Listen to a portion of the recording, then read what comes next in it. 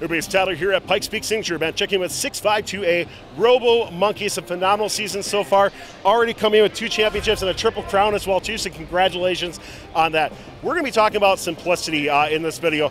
Everything that goes in this robot. It is 12.5 pounds, by the way, which is absolutely insane. We're going to be talking about where the CG is, how that drivetrain works out, their slapper, their intake, their wings, a great full overview, but really what's gone into it. So let's learn more about this team coming up here on Pits and Parts.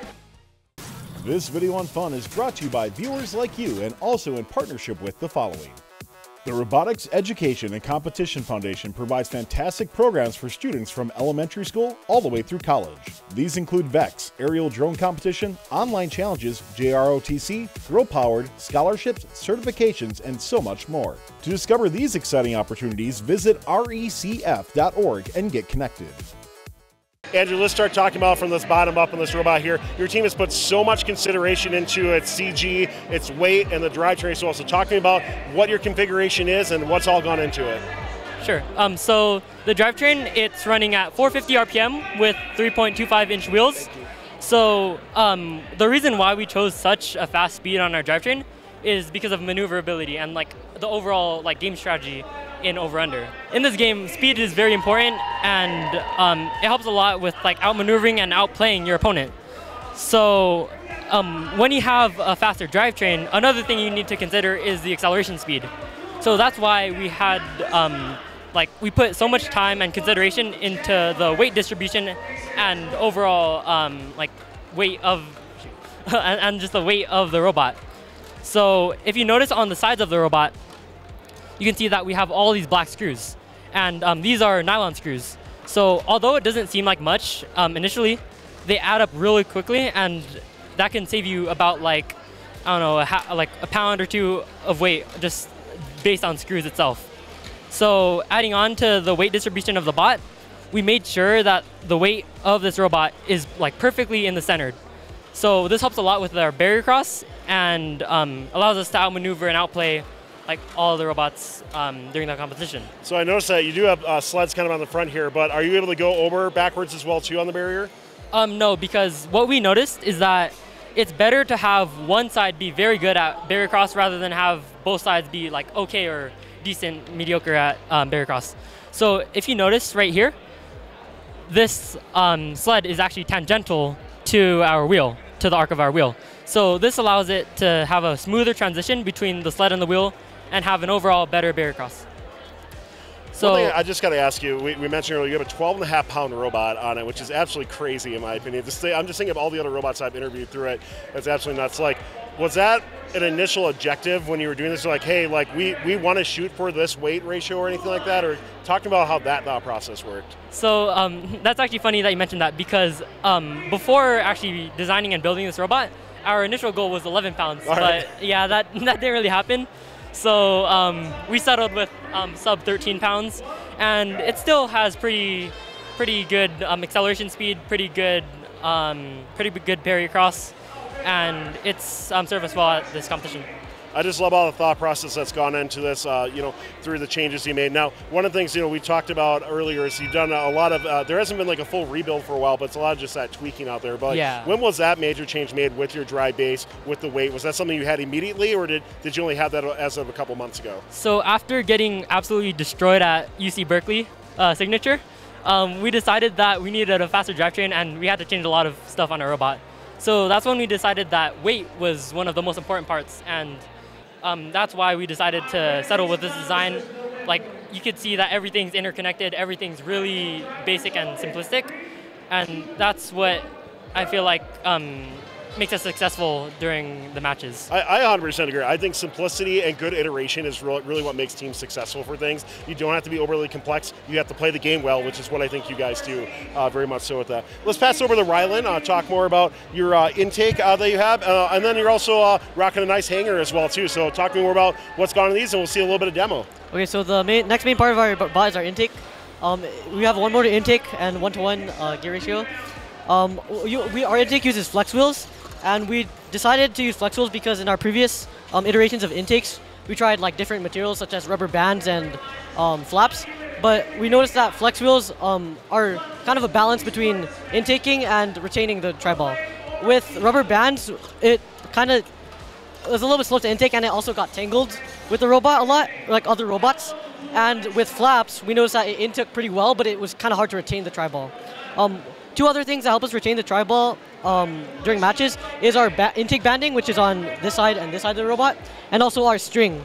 So what our string does is it lifts the tri-ball off the ground and like kind of pushes it into our intake in a way. And then obviously the banding keeps the intake down to hold the tri-ball. This helps a lot with our game strategy because we like to go over the barrier a lot to score, like if we like load one into the intake and go over the barrier. It helps with retaining the tri-ball while going over the barrier, which makes us really efficient at scoring. Very cool. Talking about your climb mech and what's gone into that too. Your team is just, it's so efficient on the field, and I just love watching that as well. So talking about what's gone into it. Okay, so our hang is powered by pneumatics, and it's a B-tier hang. From watching like other tournaments and other robots, we saw a lot of like motorized hangs, like such as like Ace Robotics and one of our other from a lot of other teams. But we noticed that those types of hangs, they're really slow to set up, and like they're kind of slow to also not only set up but also like lift up. Yeah. So that's why we decided to go with a pneumatic hang, because we can hang and like set up our hang at the very last second. And this helps with our like game strategy because we can plow tri-balls or like still keep scoring tri-balls all the way up until like maybe like the last 3 seconds of the match, and that helps us get like a tri-ball advantage over our opponents. So something I asked, and then with the new uncapped rules coming out for things, you know, is that even a consideration for a team where, you know, you would have to go with a more complex haymaker or something like that, or are you just so happy because you can score tri-balls till the last moment, then get a quick hang? Is that still a good meta for you? Yeah, I think like our current hang is probably what we'll stick to. Right now we're not planning on making a hang that hooks onto like the open like part of the bar, and we're planning on just tuning this hang. But if there is like a big change in the meta and that like type of hang becomes really good for some reason, then we might consider switching to it. Yeah. But hey, as long as you stay under 12.5 pounds, right? Yeah, exactly. Again, this hang is also really light and really like simplistic, which helps with the weight of our robot.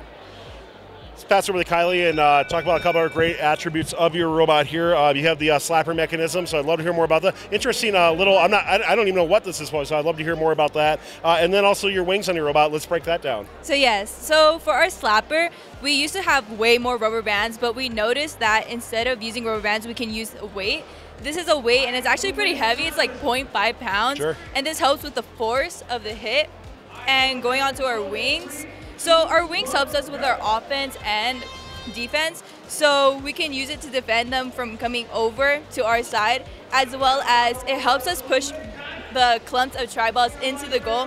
It's a really great attribution to our skills.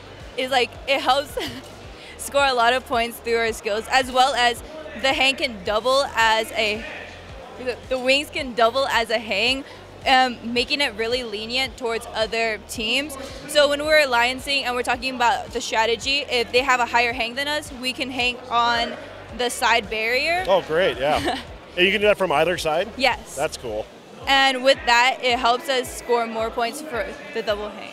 Most teams that I talk to with the side climb, they're only able to do one side because there's a specific mech for it. So I think that's really cool, actually, that you have wings that double for that. I think that's really cool for that. Just one thing I want to quickly ask you. You talked about with the slapper. From skills, I know that's the big thing. How quickly are you getting through match loads typically in skills? Typically, we get 25 seconds per match load, which is really good for skills because it gives us more time, especially for driver, more time to be scoring. And for autonomous, it gives us time to hang. Even though most people decide not to hang for skills, it does give us the bonus 20 points, which helps at the end.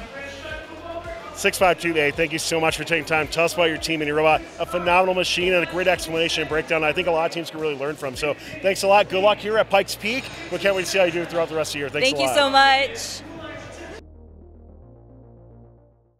This video on fun is brought to you by viewers like you and also in partnership with the following. The Robotics Education and Competition Foundation provides fantastic programs for students from elementary school all the way through college. These include VEX, aerial drone competition, online challenges, JROTC, girl-powered, scholarships, certifications, and so much more. To discover these exciting opportunities, visit recf.org and get connected. Don't forget to like, subscribe, and ring the bell to stay up to date on our new videos. Keep the conversation going and provide your input to our content. Most live shows can be found on the First Updates Now YouTube channel, live competitions at twitch.tv/firstupdatesnow, and join our Discord at discord.gg/firstupdatesnow. Check our other social offerings on TikTok, Instagram, Facebook, and Twitter.